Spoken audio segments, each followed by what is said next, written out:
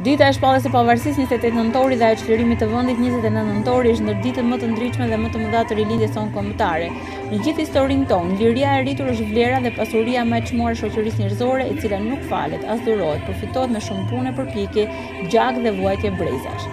Në këtë kuadër, edhe në kopshtin e fshatit Rëmënj të Pogradecit, edukatorët me organizim shumë të mirë kanë sjellë një aktivitet perfekt në vogëlushët, të cilët përmes këngëve dhe recitimeve kanë nxjerrë në pa vlerat e festës së pavarësisë dhe ditës së çlirimit të vendit. Nuk kanë munguar recitimet ku vogëlushët kanë performuar mjaft saktë bukur. Zbukurimi i ambientit të kopshtit sot me flamuj dhe ku lexohej qartë himni flamurit ka sjellë tek vogëlushët reflektimin e datës 28 dhe 29 nëntor, dy ngjarje të mëdha për vendin tonë. 28 nëntori, festa e flamurit, dhe 29 nëntori, dita e çlirimit të Shqipërisë.